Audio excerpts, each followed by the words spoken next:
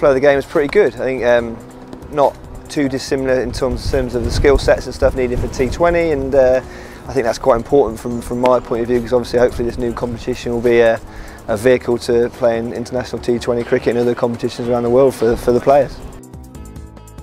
As chairman, I think you try and represent the whole of the playing group. I think it's 420 plus players in our group, so we'll see what happens over the course of the next day or so. Also, the England women will be having a trial on the 27th of September, I think it is. So we'll wait till the end of then, and then we'll survey the players and get a wider view. I think the whole point of the PCA, isn't it, is to represent the collective view. So we need to get feedback from as many people as we possibly can. And players are very important in any competition in the current schedule that we've got. All those competitions, and this new one's going to be no different. The players are pivotal, and hopefully we can shape the competition to make it extremely successful.